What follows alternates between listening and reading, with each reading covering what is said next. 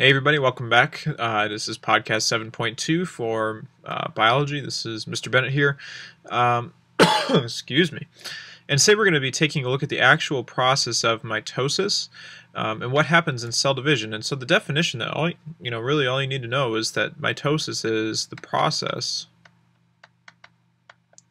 of cell division. Okay, so if you remember in the last podcast, 7.1, we looked at the entire cycle, looking at interphase and how it runs into, remember over here, this is mitosis in the middle. And so now we're going to be sectioning out this piece of the cell cycle, looking at mitosis, looking at the division. And so you should already have these pictures down. We started this in class, but mitosis is split into 4 phases, okay? And they're listed below, but so we're starting right here at the top. This is prophase. You should already have this written down again. Number 2, this is metaphase. Number 3, down here on the bottom right, is anaphase. And step 4 is telophase. And as I was thinking about these notes, I decided I don't want this arrow here anymore. So I just want you to go ahead and cross that straight out because we do not go from telophase back to prophase. It's not really representative. So the cell cycle, or the mitosis cycle rather, is 4 steps within the entire cell cycle on the front of the page there. You should have these pictures already. I'm not going to take time to draw them just to save time. If you have questions on them, you can ask me in class, but this is on the website. Okay, these pictures are on the website. You can check those out on your own time. So we're going to move down here to the descriptions now of what happens in each phase. And so what I've got is I've got markers or 1 or 2 bullets for each of these phases. We're going to be focusing on these 4, and then we'll talk about the other ones. And so I'm going to be throwing some new vocabulary at you today as well. So if you miss something, pause it, all right, and then go back and rewind and go from there. So we're starting with prophase, and there's 2 things that happen in prophase. And the first one is that the chromosomes, or the DNA, okay, so chromosomes, or you can also think of DNA, they condense, they coil up. Okay, and they get really, really dark. They get really short. DNA is normally really long and diffuse. Well, they condense down into these things called chromosomes. They condense into these things called chromatids. chromatids, and they're in pairs. And what these chromatids are they're just sets of chromosomes. So if a chromosome A, when it duplicates, it's also going to be paired with that A. And there's a structure that we need to do. So over on the right in this empty space here, I need you to draw like an X. Okay, so this would be 1. And then the other is right next to it, and they overlap. So we've got 1 here, and it kind of overlaps in the middle there. So let me do these in different colors so you can see them a little bit. So the blue one is 1 chromosome,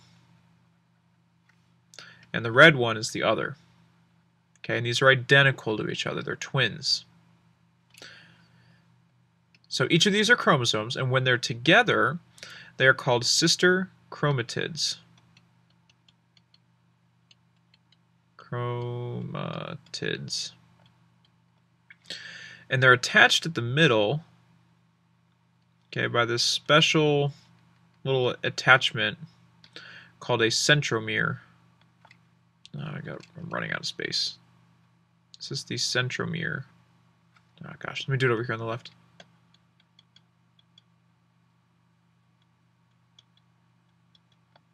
Okay, so we've got chromosomes condensing into chromatids. So one chromosome here is a chromatid. Together, they are sister chromatids, and they are held together by the centromere. So that's the first thing. The second thing that happens is that the nucleus dissolves. It's an L. Nucleus dissolves. So there's no more dark nucleus anymore. It's diffused out. So the chromosomes are all located in these chromatids here. In metaphase, the chromosomes, they start to line up, or the sister chromatids rather, chromati, chromatids line up in the middle of the cell. And so we've got this huge row, well not huge, but we've got a long row of X's across the middle of the cell. And another structure comes into play. Well, two structures. We have these things called spindle fibers. Spindle fibers attach to the centromere.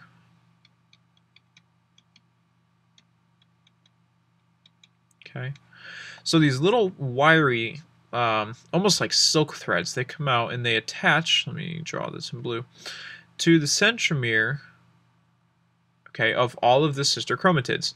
And these come from a structure called the centriole, from the centriole. Okay, it's another organelle in the cell. So in metaphase, the chromatids line up across the middle, and then the centrioles create these spindle fibers that attach to the centromere. So I'm throwing a lot of vocabulary right now. So let me say that one more time. So in metaphase, the centrioles, these are organelles, use spindle fibers to attach to the centromere right here on the middle. Okay, and that's metaphase. In anaphase, the chromatids, the sister chromatids,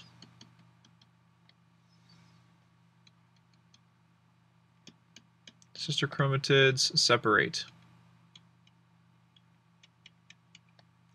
And these centrioles work kind of like fish hooks.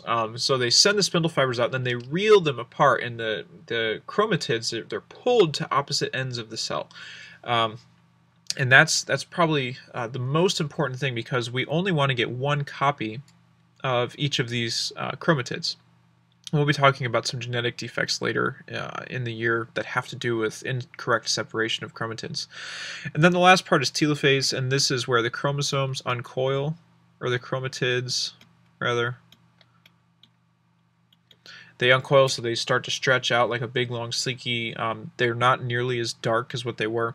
And then the nucleus redevelops. Okay, so the chromatids, they start to unwind from each other, and the nucleus starts to form around them again. And then I'm actually going to have you add one thing, and this isn't really part of mitosis, it's another process, it's a follow-up. So this is called cytokinesis. And this is the step when the cell membrane, okay, the cell membrane pinches, wow, that did not write very well at all. The cell membrane, let me rewrite that so we can see it even. I'm sorry about that. The cell membrane pinches, okay, the cell in half. So we've got, let me draw a picture up here for us. So we've got, here's our cell, okay, our chromosomes, we've got half over here and half over here.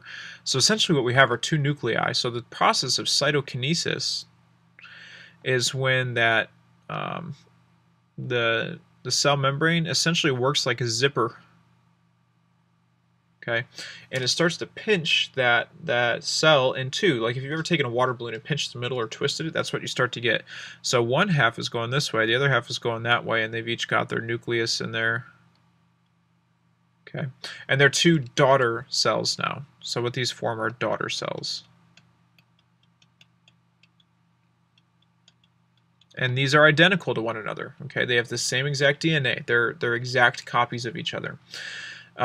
So that was a lot of vocabulary in this section here. So first of all, make sure you get these pictures on the website, and then second, take your time and go through and make sure you've got all the vocabulary down. Okay, you need chromatids, you need the centromere, spindle fibers, and the centriole are all really important pieces in this chunk of the text.